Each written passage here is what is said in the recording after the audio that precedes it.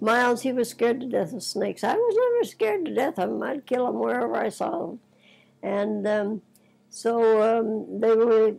weren't part of the property, and this was after my father bought the land. They just built a ranch, a shed, you know, palm roof and palm. They used part of the palm to build the walls around.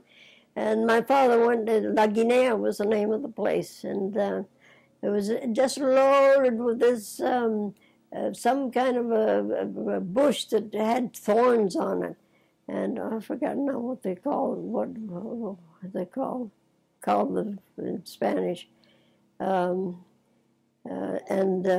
my father decided that he'd go there and get some men out there to cut all these bushes down. Well, they grew real high, 7 feet, and had terrible thorns on them too. And so he took Miles and I. And this place, La Guinea, was quite a ways from Lewiston, and I'd say about 10 miles, maybe 9 miles. And so he took us, and we had to sleep in a hammock. And the wild dogs at night, the woods were full of wild pigs and wild dogs. And the wild dogs barked. Miles was scared stiff. He said, the wild dogs were going to get him. The wild dogs, we'd heard about the wild dogs eating the pigs, you know.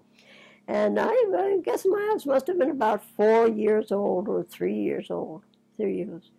And so they had this shed with the roof, the palm roof, and they had some boards run across up in the ceiling, or run across, and that's where they milk the cows, and they put the milk up there in the buckets for them to use for the coffee and stuff. So the milk was put up on some boards up in the cross like that.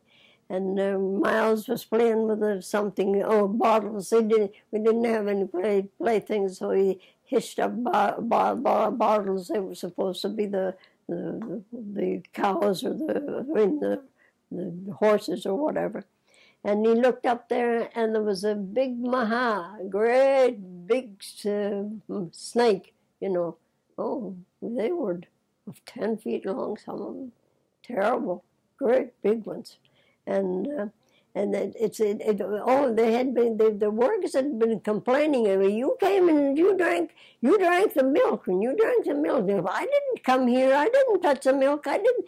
And so they didn't know how the milk was disappearing, and we couldn't. So Miles looked up there, and he says, and he saw the snake, and he started crying. And I said, and he knew what snakes were. The snakes ate pigs and ate chickens and ate all that. And I guess he thought he was going to be eaten too. And so I had started to run away to call the men, or my father. They were way off someplace and cutting this aroma. Aroma was the name of the bush. Aroma. And Miles was running along crying behind me, and we got to where my father was, and he said, "What's the matter? What's the matter?" And they said, "There's a big snake in the house." And he said, "What do you mean by a big snake?" I said, "Yeah, he's drinking the milk out of the pail." And the workmen, they say, "Oh, so that was what had been drinking our milk, is a snake." And so they all came with their machetes, you know. And so they killed the snake. And then there was a tannery in Holguin, and my father saved the skin and took it to Holguin the next day. And it was, we got it back.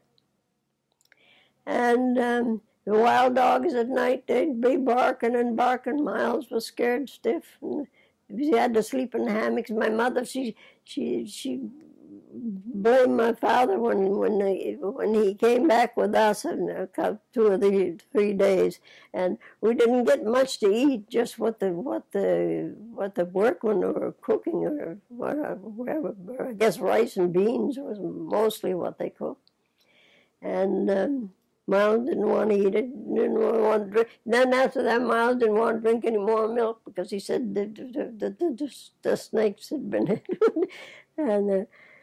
And then my father finally took us home, and my mother blamed him. She said, "You should never have taken them. You should never have taken them." Well, and that's one thing I never forget.